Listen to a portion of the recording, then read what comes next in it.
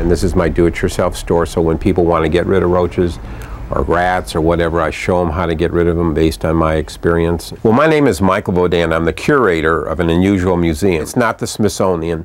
It's called the Cockroach Hall of Fame. It's about 25 dressed-up cockroaches. And, you know, what's really interesting about cockroaches is people hate them, but when they're dressed up with a tutu, or we even have Ross Perot as a cockroach, people laugh. Yeah.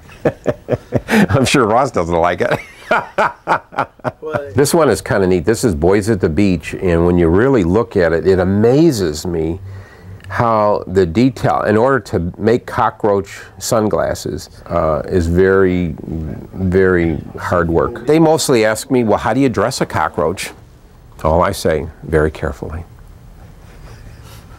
This one is the one I really like, and it was the Bates Motel theme. The guy that made it called it the Bates Motel. These are my pets. These are the Madagascar hissers. As long as they stay alive, we feed them dog food, beer, and bananas. When they pass on, then they go on my hat. I get strange looks with this hat, but hey, you know, if Australia can have Crocodile Dundee, Dallas and Plano can have Cockroach Dundee.